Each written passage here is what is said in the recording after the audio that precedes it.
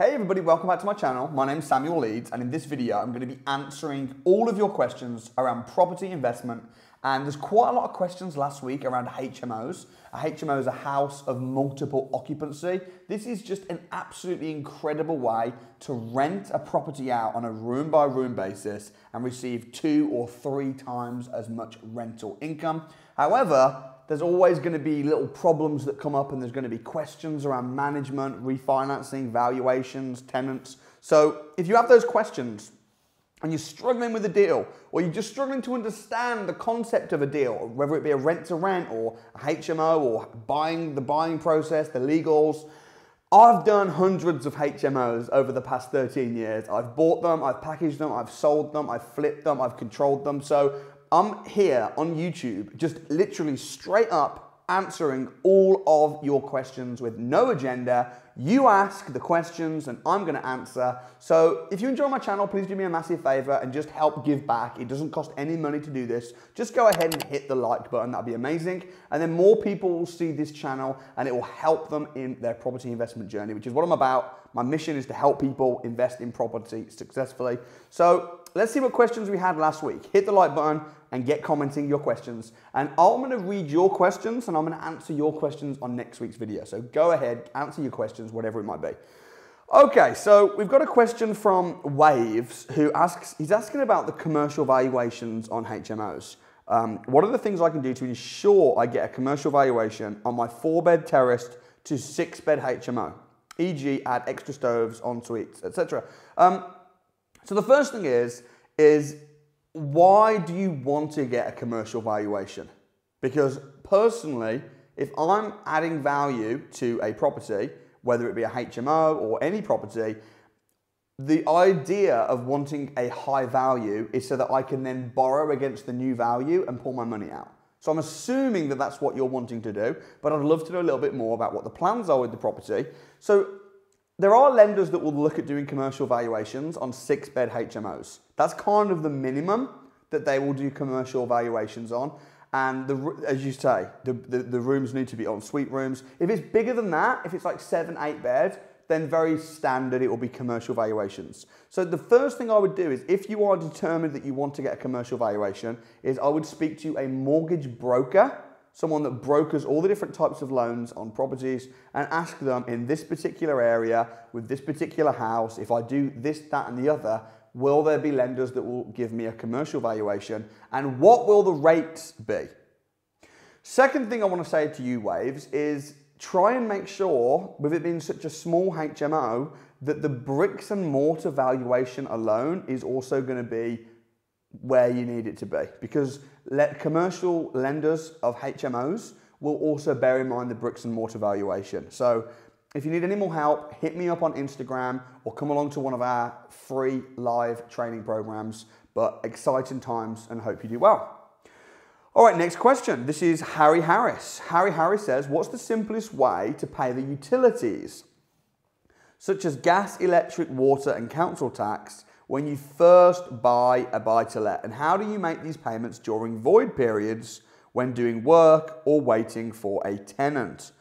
Okay, so Harry, if it is a HMO property, then generally speaking, you will be responsible for paying all of the utilities, the gas, electric, the water, the council tax, always. When the tenants are in or whether they're out, you all just pay it. That's part of the service for HMOs because it makes it convenient for the tenants to move in, to move out. It's simple for them and they're just paying for a room. If the property is a family home, then you will pay the utilities and the council tax when there's no one living in there. Now, ideally, that will be never, because there'll always be someone living in the property. But what you have to do is you have to make sure that you take the meter readings. So when you first buy the property, take the meter readings. And then before you move the first tenant in, take the meter readings. Also, just as far as the council tax is concerned, just make sure that you keep a record of when the tenant moves in and you've got their AST contract, and then that way you can inform the council as to when the tenant moved in, when they moved out, and make sure they don't charge you when they shouldn't be. And when the tenant moves out, take a meter reading before the next tenant moves in, same story. So, I mean, that's really all there is to it. It's not particularly complicated. It's just something you need to have your finger on the pulse. If there's anything I've missed off in terms of utilities, let me know. Comment below and I'll do my best to help. Adam says, I want to rent an apartment and do Airbnb, but I'm having issues getting a landlord to give me a sublet lease. That's because a sublet lease doesn't exist. There's no such thing as a sublet lease. And if you're asking landlords for a sublet lease, you're going to scare them away because not only does it not exist, if it did exist, it would be illegal. So, Adam, before trying to secure an apartment on a sublet lease, find out the actual technical contract that you're going to need, which will be a company let agreement. That's what you need. You're not subletting the property. Subletting is when you have a tenant that then puts another tenant in, unauthorized. You're doing a company let, a corporate agreement with the landlord. You're paying them a monthly rent. You're not living there. You're not subletting it. It's what hotels do. So you need to really understand the terminology because otherwise you're going to scare landlords off. Ben Parkinson, is it possible to take over a HMO on a rent-to-rent with existing tenants in it? If so, how would you go about it? There's two ways you can go about it. First thing that you could do is you could say to the landlord, look, there's 6 bedrooms, there's 3 tenants already in, and there's 3 bedrooms empty. You agree with the landlord what you're going to pay the landlord. And then you take over the contracts. So you say to the tenants, I'm now the new point of contact, and then you renew the contracts where the tenants are now paying you. And then you then pay the landlord. So that's one method. The other method would be to just let the tenants continue paying the landlord, but then you just take that into account and you obviously, when you're reimbursing one another, you're just taking that into account. So every deal is slightly different. And if there's already tenants in, it might just need a little bit more planning and thought on where the payments are all going to go. But this is something that I've done many times. And in fact, Amelia, who did the Financial Freedom Challenge with me, she took on a property in Clapham. The tenants were currently paying the landlord. She took over the property and it all worked out beautifully fine. And now she's making £850 a month from the property. So yes, it happens. Hope that helps. June Corriette, I've inherited a house. How can I use it to start my property business? I have benefactors. Probably, if you've inherited a house, the chances are the house is probably not, I might be wrong, but it's probably not going to happen to be a brilliant investment opportunity. A brilliant investment opportunity would either be a house that's got a really super high rental demand, in which case, amazing. You should just keep the house, maybe refinance it and rent it out. Another brilliant investment opportunity for a house would be if there was added value to be done. So for instance, if the house had a piece of land at the side of it that you could potentially get planning permission on to really increase the uplift of the property. If the house is just a house, and if you wouldn't buy it now as it is, because it doesn't make financial sense, then it might make sense to just sell the house and then use the monies to invest from scratch. Bothered Now says, I'm finding it really hard to raise cash to get my rent-to-rent portfolio going. Of course I can earn, work, but I feel finding and sourcing the money can be the more beneficial to me in the longer run. Please, any pointers? Yes, Bothered Now. You are absolutely 100% incorrect. Finding the money is not the hard bit. Finding the money is simple. The hard bit is getting to the point whereby you need the money. I wish I could phone you up right now. Guaranteed. Maybe I'm wrong. If I am, you can let me know in the comments. But guaranteed, if I rang you right now and said, I've got 25 grand and I want to give it to you, what are you going to do with it? You wouldn't have deals and a clear plan and a clear strategy how you could invest that £25,000 and really make it count. So in which case, you don't need the 25 grand. You need to get to the point whereby you need the 25 grand.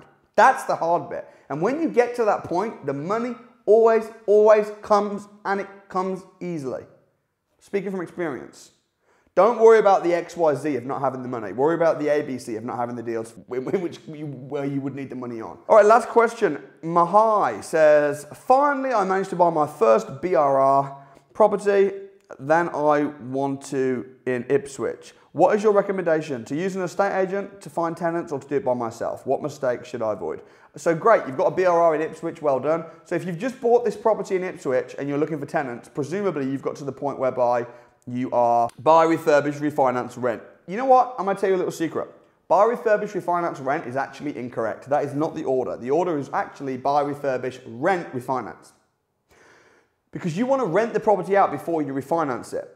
And the reason is because it will help your valuation if there's tenants in the property, because the lender will want to see what the rent is, and it's going to help the valuation. So what I'd say is you want to make sure that the tenants are paying the highest rent possible. And would I recommend an agent? Probably, yeah, sure. Mistakes that you could make will be letting a tenant move in, paying too cheap rent, and then the property gets downvalued because the rent's not high enough. I saw that happen recently with a guy called Paul. I was speaking to him on Instagram, and he said that the rent wasn't high enough. What should I do? And it's really difficult. So get the rent to pay the highest rent as possible. Use an agent. Make sure that you register their deposit. Make sure that you have a gas safety certificate in place. Make sure that the EPC, you know what the EPC is, because these are all things whereby if you haven't got them on file now and then the tenant wants to, you want to evict the tenant, you can't if you've not got these things in place now. Use an agent by all means, and good luck. I hope that valuation comes in. What I'd be thinking about more than anything is how to put a nice valuation pack together for the valuer to show that I've pushed the value up as high as possible. Maybe that's for another video. If you've got questions, let me know below, and I look forward to seeing you guys next time.